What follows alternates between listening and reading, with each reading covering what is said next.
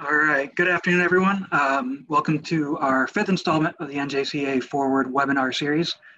Today's topic is NJCAA student athletes on the front line. We'll feature former NJCAA student athletes who are currently on the front lines battling the coronavirus pandemic. Along with our roundtable discussion today, we also are joined by two NJCAA partners from First Point USA, the official UK and China recruiting partner, and Life Fitness, the official fitness and exercise equipment provider of the NJCAA. Our guests today, we're joined by Courtney Dawson, a former NJCAA student athlete at Itawamba, Matt Heckroth, a former NJCAA student athlete at Tallahassee, Kirsten Albright, an alum of Georgia Military College, Andrew Kean of First Point USA, and Jeremy Wilson of Life Fitness. Really appreciate having everybody on and looking forward to today's discussion. So now we'd like to welcome Matt Heckroth, former student athlete at Tallahassee. Matt was a two-year member of the baseball program, and he is currently if I have this right, a first-year resident doctor in internal medicine at the University of Louisville. Matt, welcome to today's discussion. If you'd like to tell us a little bit about yourself, your career path to the NJCAA, and kind of what you do on a day-to-day basis now. Absolutely. So first of all, thanks for having me. Excited to be here. So just a little bit about myself. So I'm initially from Tallahassee, Florida. Born and raised, played high school baseball locally. And then my choice to go to Tallahassee Community College was pretty simple for me, actually. Like I said, I grew up there. I was right down the road. I went to baseball camp at Tallahassee. Growing up a huge Florida State fan, which was 2 or 3 miles down the road. And then I might be a little bit biased myself here, but the competition in the Panhandle Conference, as well as just the state of Florida for baseball, is pretty unmatched. Chipola's won the national championship multiple times in the last couple of years, and we got to play them multiple times each year. Florida Gulf Coast, Pensacola, all those teams were great. So the decision for me was pretty easy to go there, and also just be able to in my backyard and have my parents be able to come and watch me play all the time was pretty awesome as well. After I got done at TCC, I went down to University of Florida to finish up my last 2 years of undergrad.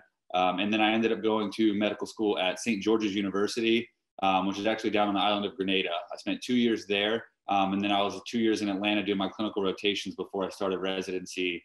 And now, like you said, I'm a first-year resident at the University of Louisville in internal medicine. So what that means lately has been a little bit different than what it has been in the past with everything that's been going on. It's been a little bit more chaotic than usual. We've kind of had to shift some of our schedules around a little bit. For the last 2 weeks, I was actually on a rotation in the ICU, working directly with patients who were coronavirus positive. So it's been definitely an interesting last year or so. It's kind of crazy to think that I'm already almost a year into residency, but on a day-to-day basis, seeing patients, admitting new patients in, it's been pretty great so far this year. Great, thanks, Matt.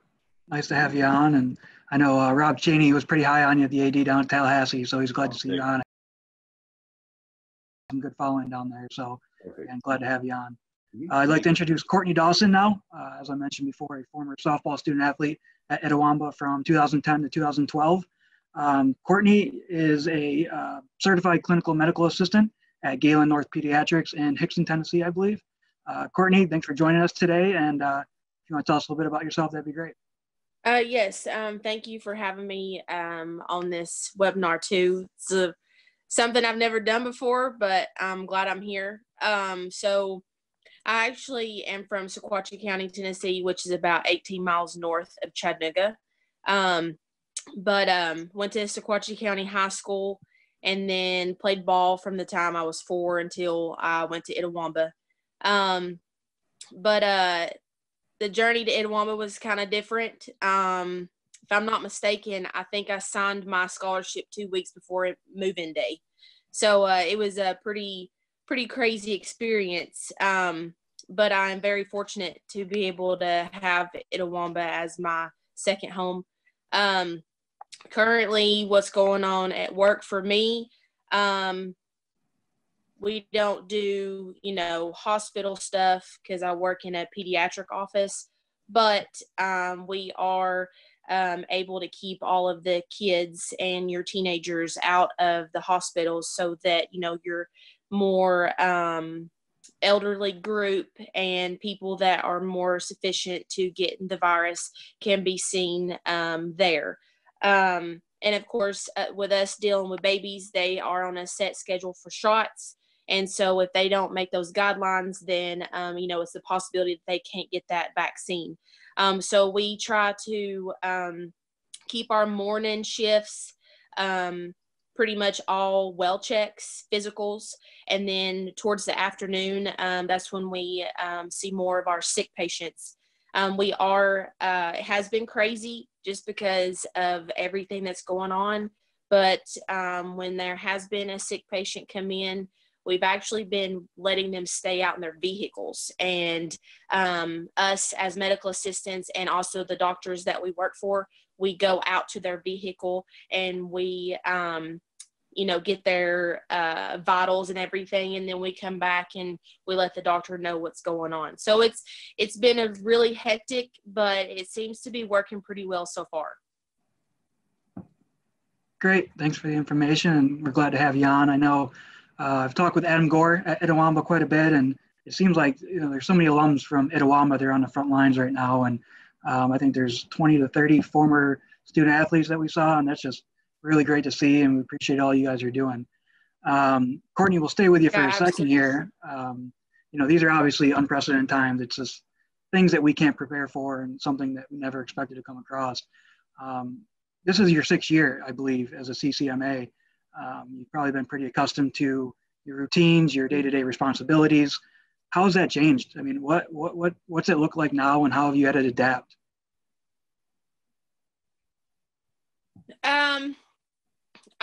It's definitely been difficult because everybody's stressed out. Because, not only do we have to make sure that our patients are safe, we have to make sure that ourselves are safe. So of course, having to wear medical mask every day, that's been a struggle just because it gets really hot under the masks. But also if we do have a possible case of the coronavirus, we, have to dress down in, protective gowns, face shields, eyewear, everything. So when it first started, we were having a hard time with getting those supplies because, the majority of everything was going to hospitals. So that was a struggle. And we have had, to, kind of like come up with our own system just so we can get by and make sure that everybody stays safe, including us.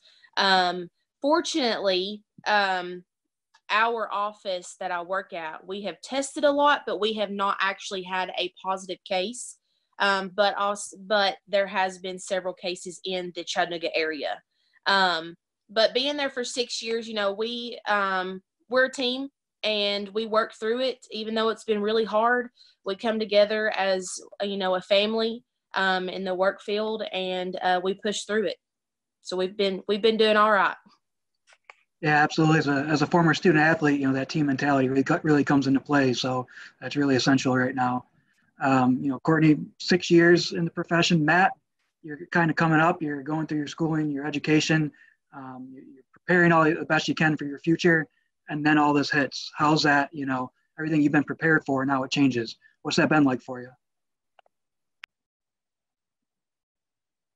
One of the things that has kind of been new is coming into your first year of residency. It's obviously nerve-wracking. You go from medical school where if you're not there, things kind of move on. Where as a resident doctor, you still are making decisions. You're helping do these things, and you're all learning about these things. And a lot of your attending physicians, you see a lot of the chronic heart failure. You're seeing COPD, a lot of things like that your attendings have dealt with multiple times that you're just kind of new to. But now with this going on, it's new to everybody. So some of these patients who come in, they're having things that are going on that not only have we never seen, but some of our attending physicians as well have never seen. So it's been kind of a learning curve for not only ourselves, but for our attending and upper level residents and physicians as well. And then it's just the flexibility, kind of like Courtney was mentioning, the flexibility by everybody has been pretty incredible, actually. Just the schedules. I know there's been some of my co-residents who have been on certain rotations and had to be pulled into the hospital to kind of cover if other residents are not feeling well or if there's things going on like that. And so everyone's been incredibly flexible. And like you were mentioning with the teamwork, just kind of seeing that team aspect of everything and everybody step up and do their part has been pretty incredible. Yeah, absolutely. These are obviously life-changing moments for both of you. There's a lot going on that you've had to adapt to. What have you learned? What has this taught you, both professionally or personally? What has changed you? What have you learned? What are you taking from all of this? Matt, if you want to start. Yeah, sure. So I think, again, hopefully not only just as myself, but in general, I hope people kind of learn from this, and just whenever things, since this is so new to us, a new illness, if something like this happens in the future, hopefully we'll kind of learn from how we've dealt with it, be a little bit more prepared for it. And then also we kind of carry some of these things moving forward, whether it be even with little things like hand hygiene, or kind of not going in too many places that are crowded if you're not feeling well. It's just things like that. But personally, I think that the things that we're going to kind of take from this are just kind of like we were talking about earlier, is just how to adapt to new situations. So again, we've never seen anything like this. We're still kind of learning as we go. And then just kind of some of the adjustments that we've had to make in the hospital, in the outpatient clinic, and all these situations. Hopefully we'll just kind of be able to learn moving forward with that, and then make whatever positive changes we kind of have move forward with those. Absolutely. Courtney, how about you? Can you repeat what the question was? Just wondering what you've learned from this, what you're able to take out of it, whether it's professionally or personally. Just anything on that topic. Okay. So I guess it's just, I am a firm believer in everything happens for a reason. I think that spiritually, I am God is number one in my life. And I do believe that I think this has helped a lot of people come closer with God to, better their relationship with Him, just because it is scary, not just, health-wise, but financially. I know that even though I am in the medical field, we are only working every other week. Like half the staff works one week, half the staff works the other week. And so, of course, that is penalizing us with our, monthly bills and, stuff like that. And it's been a struggle.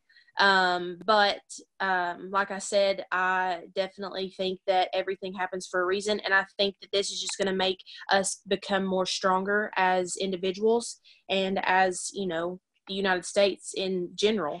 But I definitely take my job very seriously. And I, make sure that my patients are well taken care of. And I, encourage them to go out and, make sure that they're doing what they need to do to stay safe for themselves also. Yeah, absolutely. So both former NJCAA student athletes, being a student athlete at any level, it's a grind, education, athletics. Anything from your NJCAA days stand out that has helped you prepare for your future, your current career? Matt, if you want to go ahead. Yeah, sure.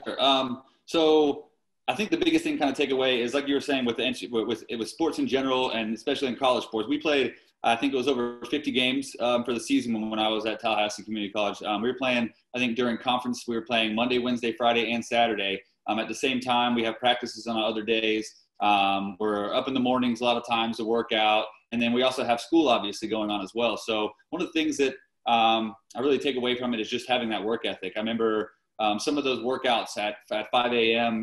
When you have tests, or when you have a Wednesday game over in Pensacola, 3 hours away, driving back on the bus and studying to make sure that you have that test in the morning that you're ready for. Things like that. I kind of carried with me through, not only through medical school, but now through residency as well. Always want to continue kind of that work ethic and making sure that prepared for any situation, and not really, the lack of preparation is why I want to make sure that I am kind of ready for everything moving forward. Of course, yeah. Courtney, anything from Itawamba stand out from your days that you've carried with you throughout the years? Yeah, I have to agree with Matt. The work ethic, being a ball player and traveling and making sure that we get to where we need to go and making sure our schoolwork was done and everything like that. It was very hard and it was stressful, but you know, when you've got that good work ethic, it helps a lot. And I think that's one thing that I have carried on with me to work in the field that I am. Also, like you said, being a team player.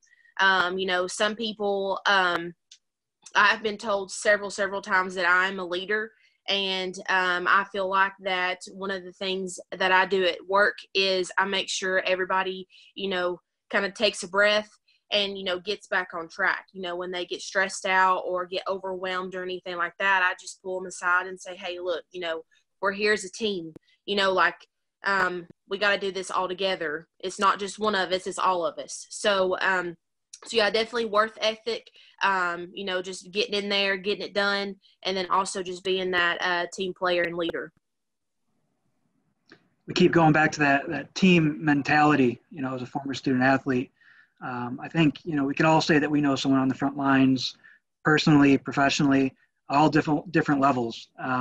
Matt, do you have any advice for other people that are on the front lines right now? I mean, they can be as prepared as possible, but it's always nice hearing other advice from people who are seeing, you know, from a different state or a different perspective. Any advice for other frontline workers? Absolutely. So I think a big thing that with everything that's been going on is kind of some mental health and just stress that's going on. I know it's taking a toll on a lot of people. People are seeing things that are kind of unprecedented. I have some former colleagues who are up in New York doing their residency training there, and just hearing some of the stuff that they've seen. Because obviously New York, I'm in Kentucky, where we haven't been hit quite as hard as some of the other states like New York, New Jersey, places like that. And it really does take a toll on you. There's you see some things that you're not really prepared to see. So sitting back and making sure that you take care of yourself. If that means just getting some exercise, if that means just doing something you enjoy, make sure you do that, because in order for you to take care of other people, you need to make sure that you take care of yourself first and foremost. Absolutely. Courtney, any advice on your end? I agree again with Matt. I definitely think that you got to take care of yourself before you can take care of others. And I think that also helps persuade other people to take care of themselves, knowing that you're taking care of yourself.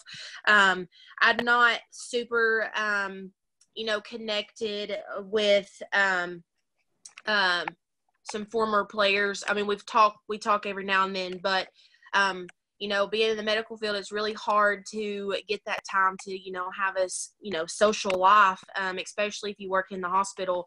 I do know one of my teammates, JC Patterson, she just got her RN degree and working in the hospital. And she, anything that I see like on social media or anything, she seems like she's been at it pretty hard too. So, I think that everybody needs to just stay strong and work through it and have faith, because we're going to get through it. Mm-hmm. Absolutely. Yeah, we had quite a bit of a response from former student athletes who are out on the front lines and willing to participate today, but their schedules changed and just so much going on with them, they weren't able to. But it was just amazing to see the amount of former student athletes that are making an impact on the world today. We'll take a quick break here. We'll jump into Jeremy here in a second. Any of our attendees, if they do have questions for any of our panelists today, feel free to drop those into the chat feature here in Zoom. And following everything, we'll get back to Matt and Courtney for a little Q&A session. This time, I'd like to welcome Jeremy Wilson of Life Fitness. Jeremy is a national segment manager.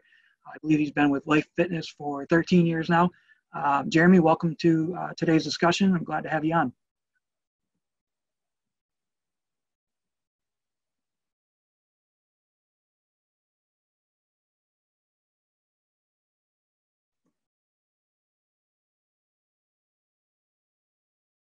Hello. Hey, Jeremy. Thank you for having me. Good afternoon, everybody. Want to thank you all for having me on today. I hope you all are staying safe and are well out there. Of course, my name is Jeremy Wilson. My contact information is there on the first slide there. Oh, there we go. So if you guys have any questions, need anything, feel free to reach out to me. Shoot me an email, text. I can certainly get you in touch with your local rep. Life Fitness is a manufacturer of commercial fitness equipment. So we're all over the country. We would outfit a lot of your sites on campus, like the athletic performance facility, the student rec center, trainer room, those types of facilities. So thank you again for having me. Thanks to the NJCAA for allowing me to speak today. And just real quickly, I want to go over a little bit about our company.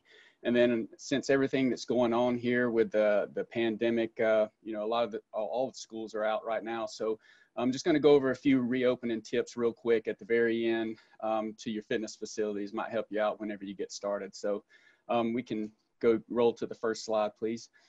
So Life Fitness consists of 6 different brands of equipment: Life Fitness, Hammer Strength, Cybex, Indoor Cycling, SciFit, and Brunswick Billiards. They all have unique places in the marketplace. Many of you, if you go to a club, you'll see Life Fitness. Most of you may all be former student athletes. You probably heard of Hammer Strength. It's our performance line. Cybex, medical wellness, indoor cycling, spin classes, SciFit, active aging. And then if you've ever been to a game room, Brunswick Billiards, pool tables, ping pong tables.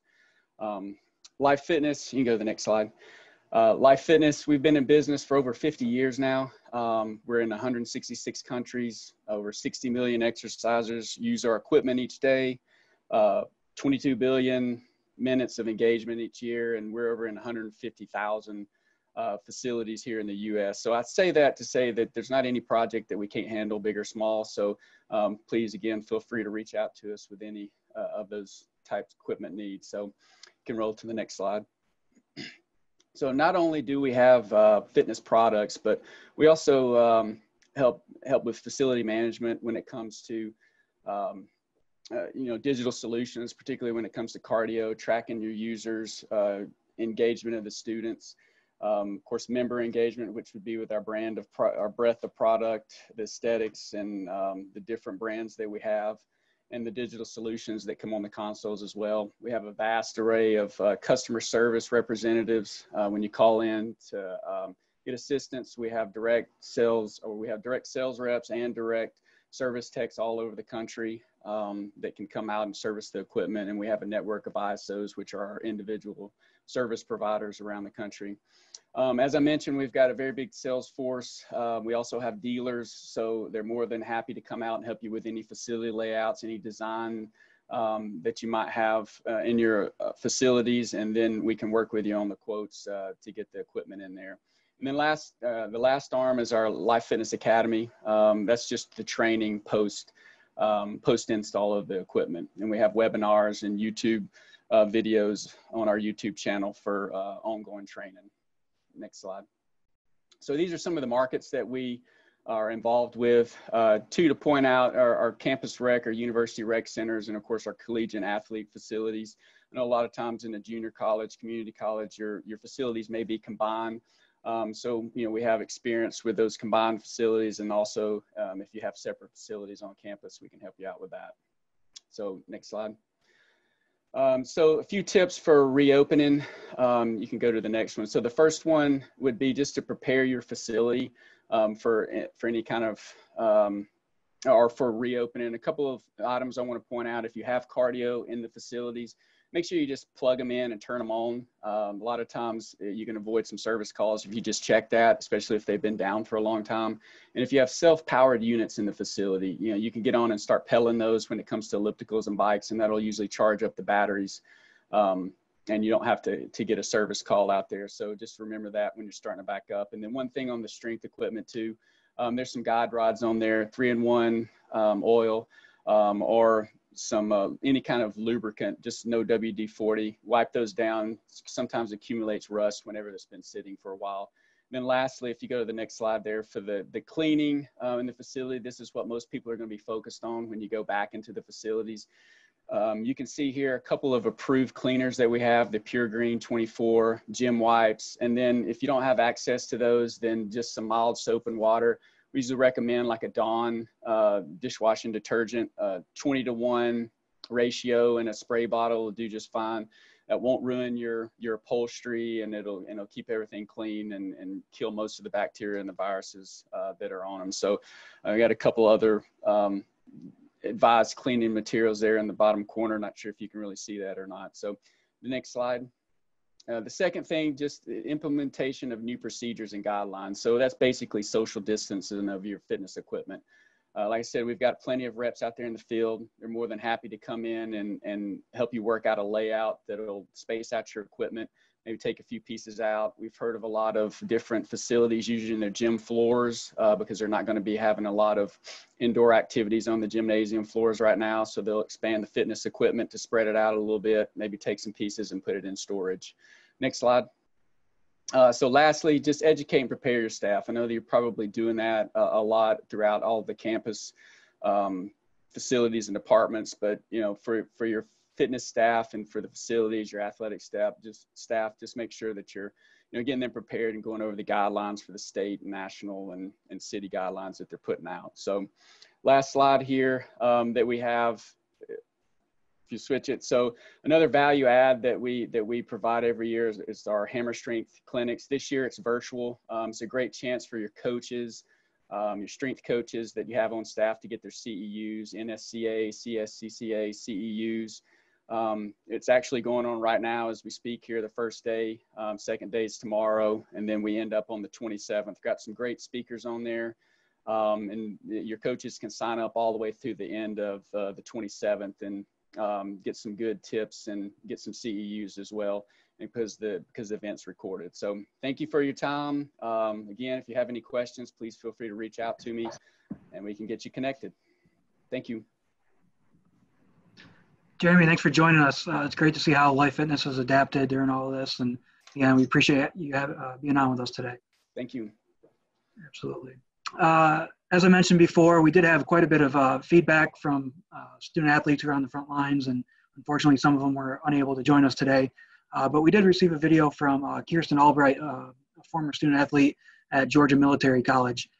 She's going to kind of talk a little bit about her path to the NJCAA, her responsibilities, her career right now. Kirsten was an all-region player for the Georgia Military Bulldog softball team, and they captured the NJCAA Region 17 region championship that Kirsten was a part of. So we'll get into Kirsten here, and here she is. Hey, I'm Kirsten. I was asked to come on here and speak about my experience in the NJCAA, as well as my experience as a nurse during the COVID-19 pandemic. I went to Georgia Military College in 2015 and 2016, where I played softball. I chose GMC because I really loved the small campus feel. I did go to a private school in high school, so this felt like a great transition for me academically. Athletically, I wasn't sure if I wanted to play 4 years of college softball, so playing in the NJCAA was a great stepping stone for me to figure out those goals, and if that was my goal, I would have had a great opportunity to obtain it. In the NJCAA, it's a smaller team size, so you get very, very close to your teammates and your coaches. Your coaches really care to know what your goals are going forward. And, I got super close to Coach Ashley and Coach Eddie, along with all my teammates. And that's probably one of my favorite parts about being at a smaller school like that. Discipline is probably the most important thing I learned while I was there. Still to this day, don't know how I figured out how to juggle 2 to 3 practices a day, 2 to 3 classes a day, a social life, sleep, and homework. Not sure how I learned it, but I learned discipline super early on, and I think that's something that's still evident in my nursing career today. So I'm very thankful to have had the opportunity to learn that discipline, and I'm thankful that my coaches really drove in the importance of discipline and responsibility. GMC offered a lot of wide variety of clubs and extracurricular activities. I personally don't do as well in a large setting, so this smaller setting was kind of where I felt more comfortable. So I did join several extracurricular activities besides softball. I was in the biology club my sophomore year, and I got to go to Florida and swim with manatees. This was just one of the coolest experiences, and I don't think it's something I would have probably gone for if I would have been at a larger school. One of my favorite memories to date ever was winning GMC's first softball NJCAA conference championship. So we won that in 2016, and we got to fly out to Utah as a team and compete in nationals. While we were there, the NJCAA did an awesome job of providing open ceremonies, providing events and activities for us the full week. So it was a lot of fun. I seriously think that experience is just unmatched, and many people don't get to have that experience. So I'm super grateful for that. I now work as a nurse at UAB ER in Birmingham, Alabama. I also work part-time as a clinical instructor for Bevel State Community College, and I eventually plan to go back and pursue a master's degree in nurse education. My shifts now look a lot different than pre-COVID. In the ER, we are a lot of times the first encounter to these patients before they go to the floor.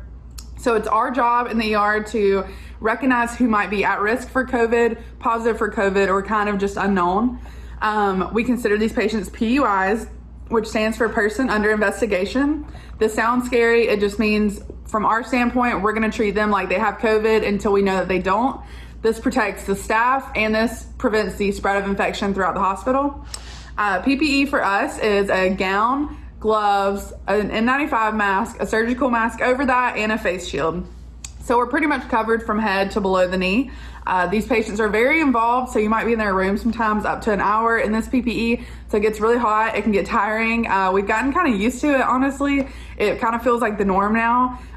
So honestly, I hope it doesn't always stay like that, but right now we're kind of used to it. We're kind of adapting and learning. You know, things are changing every day still. So we're just still kind of trying to go with the flow and figure it out as we go along. One of the coolest things I've gotten to experience while the COVID pandemic has been going on is the incredible support from the Birmingham community. I can't tell you how many meals we've had delivered to us since the end of March. Like, people in groups and organizations have just really covered us with days and night shift. They've covered food, they've covered desserts, they've covered giving us sweet letters of encouragement. Kids have sent us letters. Our break room is just filled with cool little posters from kids. Our CNO has really done a lot to show us she appreciates us. It's just been a really cool experience. You know, Birmingham Police Department grilled for us one night and made sure we had food on night shift and day shift. You know, they're on the front lines as well, along with Birmingham Fire, EMS. It's just been like crazy to see the support from the community. It makes you feel very appreciated and kind of proud to be a healthcare worker. Other than that, I have been practicing social distancing for my family. They live in Georgia, and so I just thought this was probably the smartest decision right now, as we are still getting a lot of COVID patients. So I just felt that it was safer to keep that distance for now. We do get to FaceTime and we talk on the phone, but it's just been different because usually I see them at least every few weeks. But I work with some really awesome people and some really cool people, and they've just been my rock through this. No one really gets what you're going through unless they're going through it with you. So I've just been super thankful to work with some great people. Yeah, I feel honored to have been asked to make this video, and I hope it was helpful and you got some insight into kind of what my GMC days were like, as well as my nursing during COVID pandemic days are like. But yeah, shout out to all the other healthcare workers. I wish I could have been there on live stream today, but I do have to work. But yeah, again, thanks for asking me to make this video, and stay safe and wash your hands.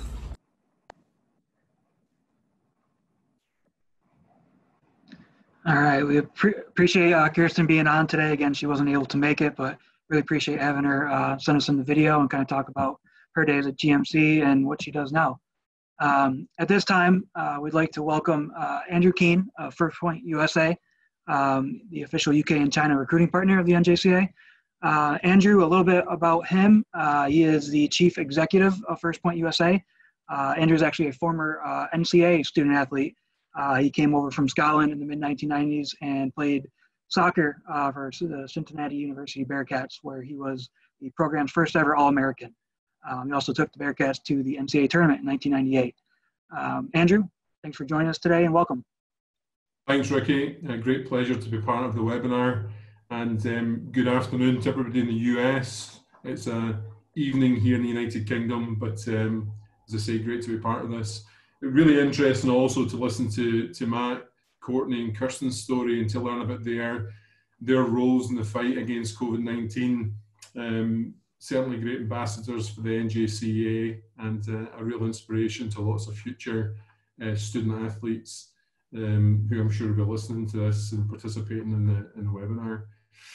So just to provide you with a little bit of background about First Point, really conscious about time and conscious about boring people as well, and also the thick Scottish accent that I've got, so I'll apologise in advance for that. But yeah, First Point, if you move on to the next slide, the one after that as well, that'd be great. we're a consultancy, an educational consultancy that evaluates approximately 100,000 prospective student athletes each year, and we're trying to educate both those student athletes and their families about the fantastic opportunities that exist in junior college and also at four-year institutions across the US. And we're founded in 2001, and we cover various international territories from the United Kingdom, Europe, Middle East, China, Australia, and New Zealand. Next slide, please. Just some stats. We work with approximately 2,500 schools, generated just over $1 billion in tuition fees from international students for those institutions. And again, since 2001, we've been really fortunate to put over 23,000 international student athletes on that path towards academic and athletic success at US institutions. Next slide. There's 72 of us at First Point. We're all former college athletes. Some, like myself, are more former than others. We all went to different schools. We have a number of junior college alumni in our staff, a number of athletes and staff members who are at NAIA institutions, D3, D2, D1. So a broad mix of different experiences that we're able to share with families and other prospective student athletes. We are very proud of our relationship with the NJCAA. It's critically important to us because it's been such an important pathway for a number of our student athletes over the years and provided them with such a fantastic academic and athletic experience. And as I'm sure all student athletes who are participating in the webinar can testify, the relationships that you build during your time in college are ones that last forever. So in addition to the partnership we have with the NJCAA, we're also NCAA certified and approved scouting service and the official international recruitment partner for the NAIA. And in addition to athletic recruitment, we also work in standard student recruitment. And for that, we're certified and approved by the American International Recruitment Council.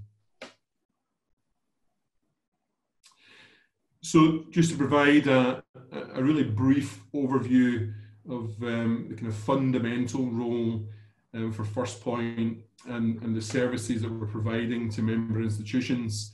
You know, we work across 30 sports. So we're pre-qualifying athletes, both in terms of their athletic abilities, their suitability and eligibility for NJCAA institutions, and making sure they've got the right academic credentials, athletic fit, and also importantly for internationals that they understand and have the financial wherewithal to make a good contribution financially towards the school.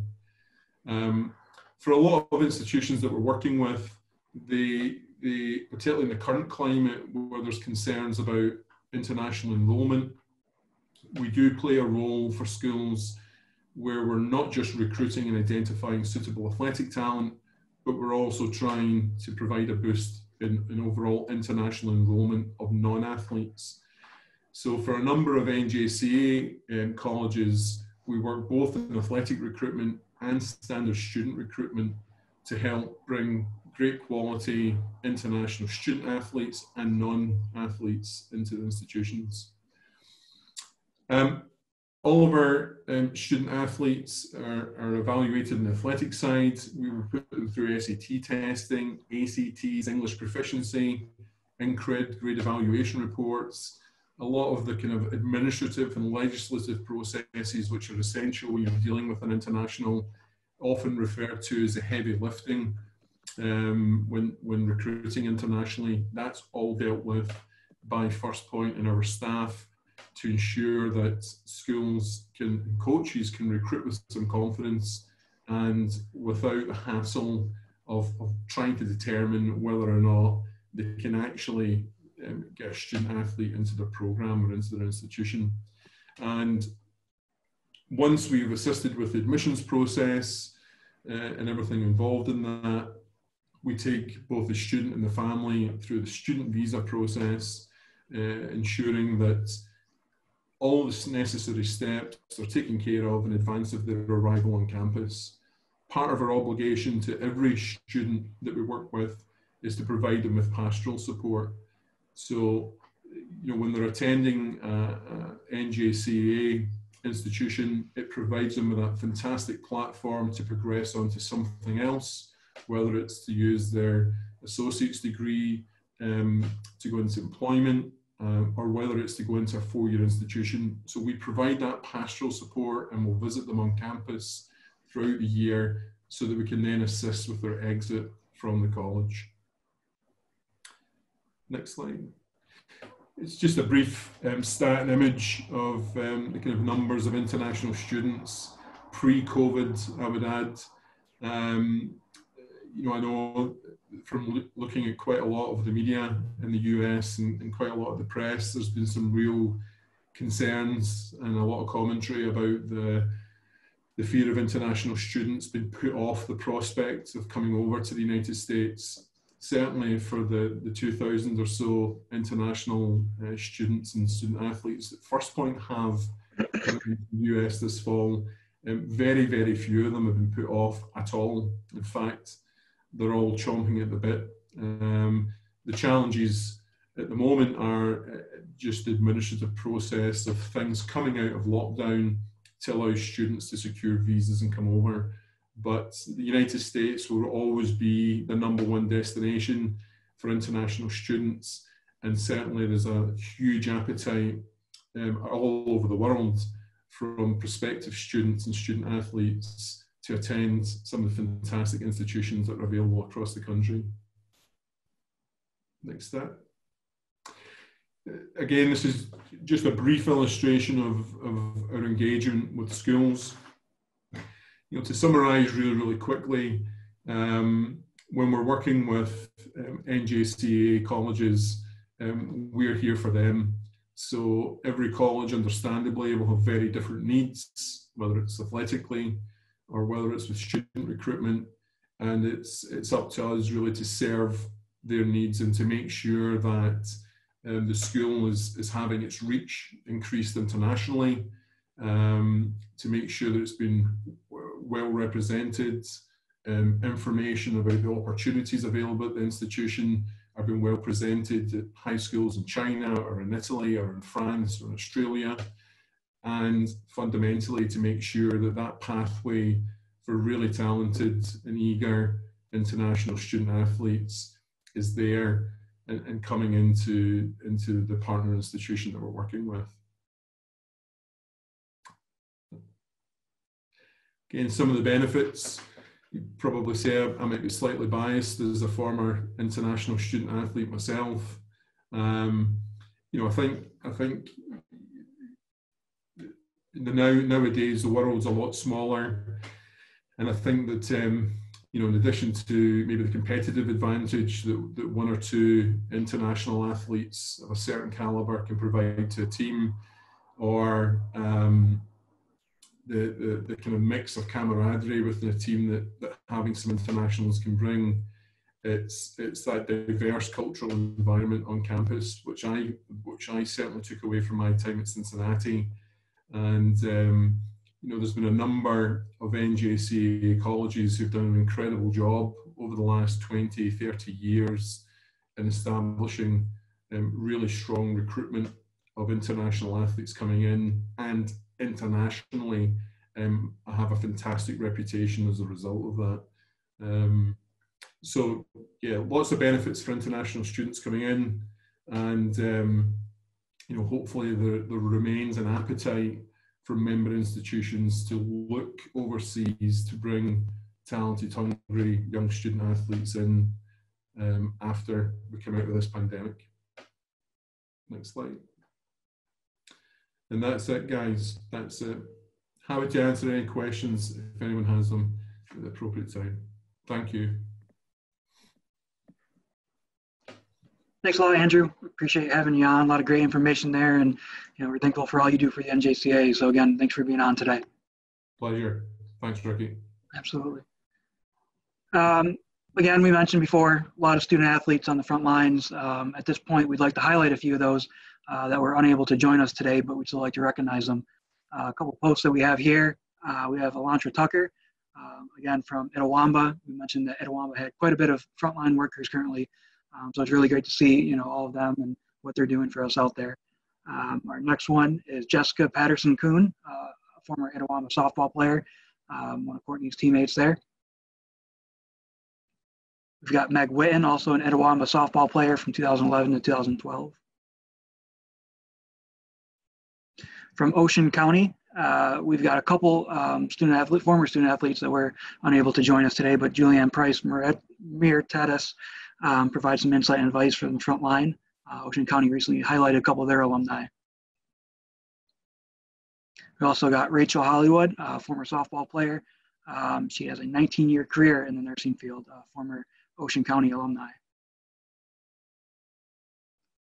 We got former student athletes from Frederick Community College as well. And also from Pima. So those are just a couple of former student athletes that are currently on the front lines battling the coronavirus pandemic, and very thankful and appreciative of all they do for us and making the NJCAA proud for sure. At this point, we'd like to bring Matt and Courtney back on. Just a quick little Q&A. We've got a couple questions from our attendees. So we'll get Matt and Courtney back on video here.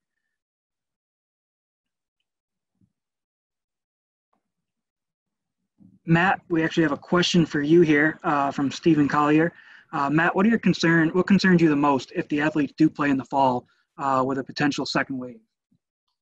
So it's definitely kind of a difficult question. Obviously, everyone wants sports to be back as soon as possible. I know even myself, I miss them pretty greatly as well. But a big thing is just going to be the amount of testing. Obviously, going forward, a lot of these sports are contact sports. It's football, basketball, and you're in direct contact. And obviously, player safety and then spectator and fan safety is going to be of utmost importance. So it's going to be kind of interesting to see over the next few weeks as the country kind of starts to slowly open back up, whether we have another kind of a big second wave or how we kind of deal with that. And I think that's going to be kind of paramount in seeing what direction we go. Because obviously, like I said, the big thing is really just making sure that everyone's safe before we kind of start to move forward with all of these things. Absolutely. Looking through, again, if anyone has any questions, feel free to drop those in the Zoom chat feature. We do have a few minutes left here. At this point, Matt, Courtney, any final words, any advice, anything you'd like to say to all of our attendees that are on today? Courtney, you can go first if you'd like to say anything. Okay, thank you. I just want to say what a great opportunity it is to be on this webinar with you guys. I am very fortunate to be a part of the NJCAA community, and I just want everybody to stay safe and, stay healthy. Absolutely.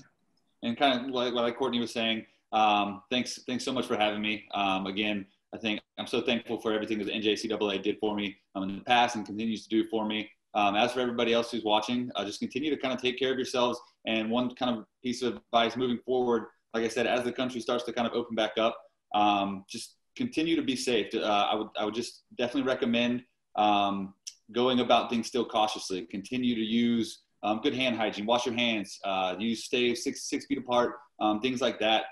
Because just because we are starting to open things back up does not necessarily mean that this virus is completely over. It's still very relevant and prevalent. So just be safe and kind of move forward, and that's it. Absolutely. I couldn't have said any better than what you two just touched on there. And again, we just really appreciate all you guys do out on the front lines, and we appreciate your support of the NJCAA, former student athletes. Again, you make our association proud, and it's what we really take pride in as our former student athletes, our current student athletes. Day to day, you guys always make us proud, and we appreciate all you do. Thanks for joining us today. Looks like those are all the questions that we have for you. Thanks for coming on. Thank you, Andrew and Jeremy as well. I appreciate you guys being on with us today. Next week, we will have our final NJCAA Forward Webinar Series. This topic is looking ahead, long-term strategies for athletic departments. This will be run by Carrie Ann McTiernan, Director of Athletics at Nassau, and Tim Drain, Associate Vice Provost of Student Affairs at Tyler Junior College. We'll also be joined by Commerce Bank and Masters Transportation. Today's recording will be available on NJCAA Connect. Will be available on social media as well later today.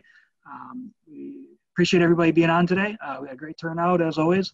And thanks for all of our panelists, and best of luck to everybody out there. And thanks again.